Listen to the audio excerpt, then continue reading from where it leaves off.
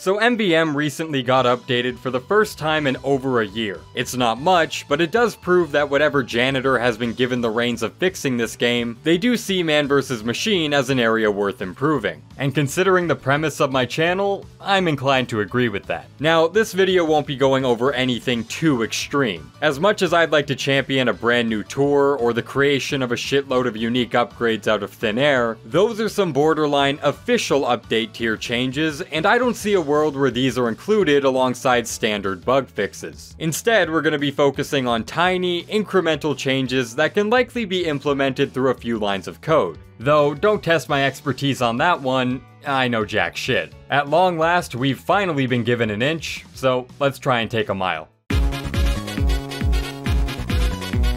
Alright, let's start off by talking about a surprisingly unintuitive feature: queuing into games themselves. First of all, casual and competitive both have this menu that allows for the exclusion of servers that cause high ping. MvM doesn't have this, and it definitely should. I don't care what hour of the day it is, I don't want to be matched onto a server from Singapore. This change would inevitably lead to longer queue times during less populated hours, which is why I propose a coinciding change. Let people queue for multiple tours at once. As of right now, you're limited to the missions contained within one specific tour. This works fine if you have a blank slate on 2 cities, but if you're only looking for one particular mission on a lesser queued tour, be prepared for longer wait times than the rides at Disney World. A change like this would allow for more groups to be filled across different tours, rather than being force funneled into 2 cities because of long wait times and dice roll server locations. And while we're on the topic of queuing, please fix this UI bug.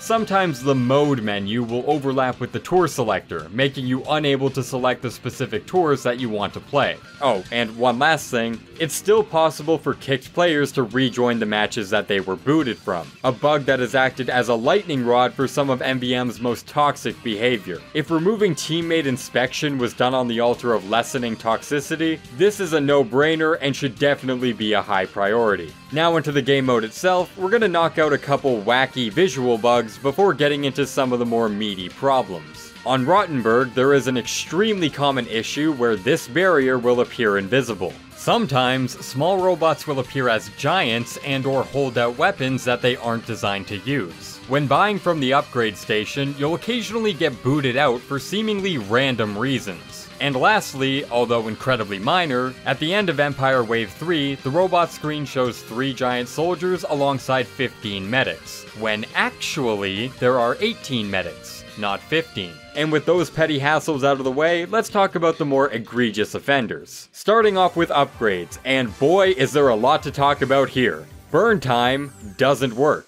The second tick of minigun firing speed doesn't work, unless you're using the Tomislav, in which case the first tick doesn't work. The second tick of sentry firing speed only sometimes works with the Wrangler, and the third tick never works at all. The Huntsman's damage upgrade only increases it by around 15% instead of the stated 25%. Also, the arc of the Huntsman's arrow doesn't scale with the reload speed upgrade. And on top of that, with the projectile penetration upgrade, the arrows will literally break inside of you while you're Ubered. Knockback Rage makes you do 50% less damage, and the description makes no mention of it. The Soda Popper, and indeed a surprising amount of other weapons, are able to ghost upgrade, i.e. buy upgrades that the weapons don't normally possess. Finally, and I know I'm gonna get in a lot of trouble for saying this, but there was recently discovered to be an infinite money glitch, applicable on Valve servers, by the way. Look, if I didn't mention it, Delphi would have eventually. Needless to say, there are a lot of unintentional bugs that have been in the game for years, and all of them, especially that last one, really need to be removed.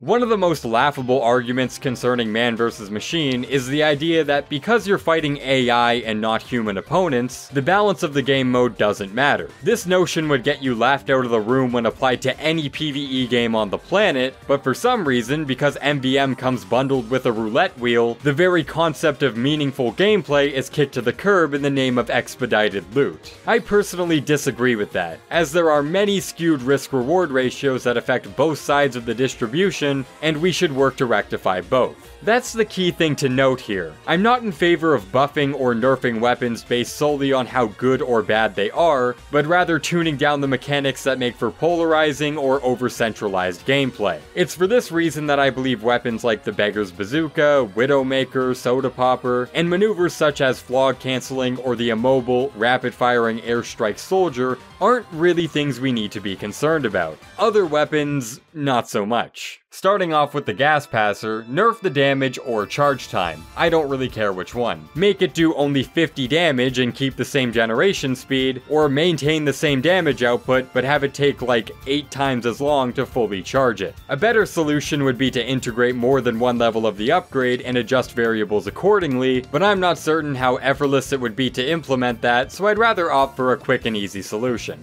Next up, the Heat Maker. On any robot-intensive wave, you pretty much never have to unscope the rifle, which provides an enormous damage increase that none of the sniper's other primaries can even come close to accomplishing. This weapon only needs 3 headshot kills or 9 assisted kills in order to fully charge the rifle. A laughable number when you consider how many robots are usually on the field. Personally, I'd like to see this ratio multiplied by 3, needing 9 headshot kills or 27 assisted kills to fully charge the meter. It may sound harsh, but in the context of MvM, that's getting off easy. Also on the chopping block is the Scottish Resistance. The ability for a clump of crit stickies to one-shot every non-boss robot in the game is a little too strong, especially on the later waves where the jacked up reload speed can compensate for one's ignorance of the wave's robot patterns. To be honest, I don't really have a good idea on what to change, as something like a damage cap would be easily circumvented. But we do need something in place so that your teammates can actually,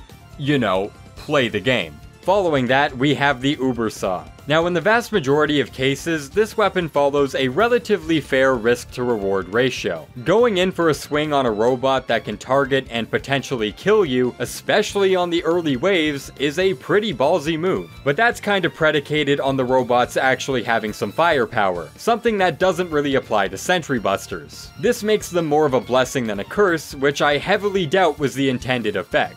Farming a full Uber charge off a non-hostile robot is very clearly over the line, so I think making the Busters immune to the on-hit effects of the Uber Saw is a pretty warranted change. And for the last weapon-specific nerf, the Wrangler is fucking absurd. The shield given to the sentry gun is already broken enough, but Valve made the incredibly intelligent decision to make it stack with the building health upgrade. This means that under the effects of the Wrangler, your crit immune, double firing speed, body blocking sentry has nearly 2,600 health. Around 1,700 of it being provided by the Wrangler's shield. This is way too tanky for a turret that has that many benefits. Again, the fix here is obvious. Bring the Wrangler's damage mitigation down to its base 432 added HP, regardless of the building health upgrade. This would cut a max building health sentry survivability nearly in half, but even then, that's perfectly sufficient for most encounters. And that's it for the weapon-specific nerfs, but there are still a few general broken mechanics that we need to patch up. For one, Giants need to once again be resistant to Air Blast. This was standard for all of MvM's existence before Jungle Inferno broke the effect, so now Giants are able to be cheesed on a routine basis through either Air Blast spam or rapid-fire Scorch-shotting. Even ignoring the endless griefing potential, this does nothing but make it a one-man game, and it's exceptionally boring for everybody involved.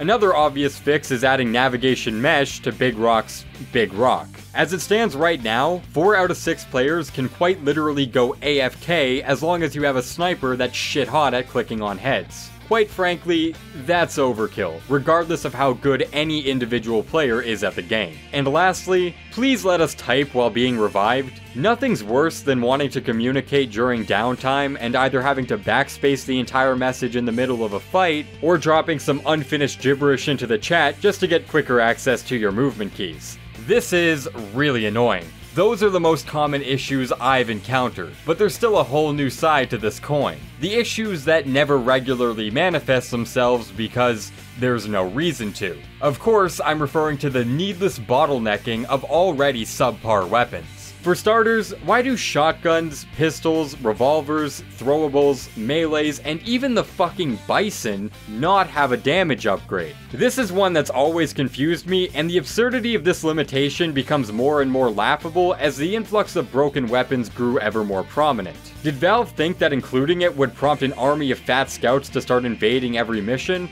Because, it wouldn't. All adding damage upgrades would do is slightly lessen the gap between the weak and the strong. A meta change occurring as a result of this is very unlikely, if not impossible. But those aren't the only quarrels I have. Why does the Sandman get a Mark for Death upgrade but the Rap Assassin is left in the dirt? Why can't the Holiday Punch make small robots laugh? Why does the Huntsman not have Explosive Headshot? Why doesn't the Babyface's Blaster stack with the movement speed upgrades? Why does the Bear Heavy not get crit on kill like the Demo Knight swords? Why doesn't Disposable Sentry have multiple ticks with the Gunslinger at least? None of these changes would make these weapons overpowered or anywhere close to the meta, so why leave them out?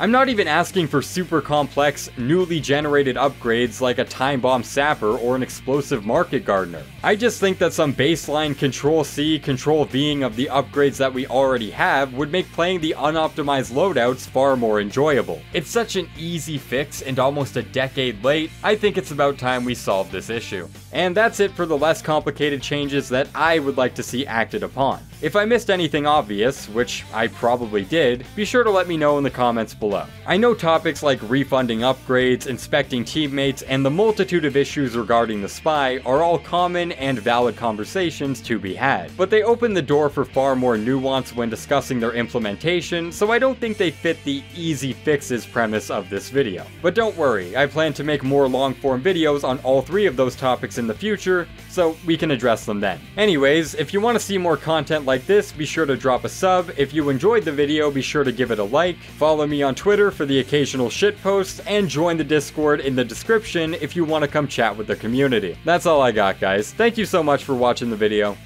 See ya.